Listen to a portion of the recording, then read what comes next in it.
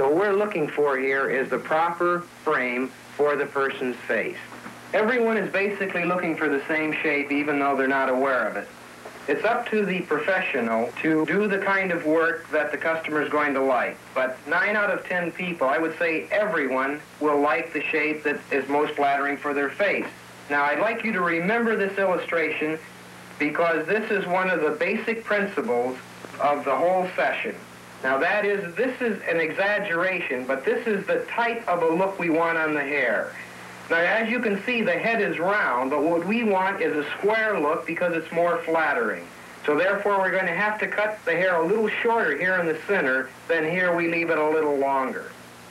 The first time you see your customer, it's good if he's sitting in the chair with his head wet after the shampoo. That way you won't be influenced by the way his hair was styled before.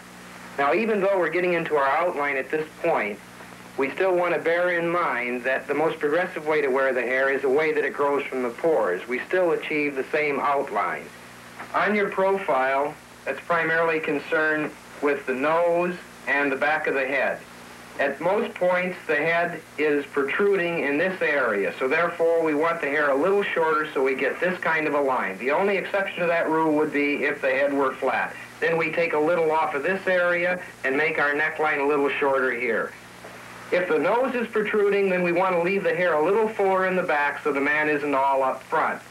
Also, we want to leave enough of an overhang in the front, but not to exceed the nose. It should just come back from the nose just a little ways.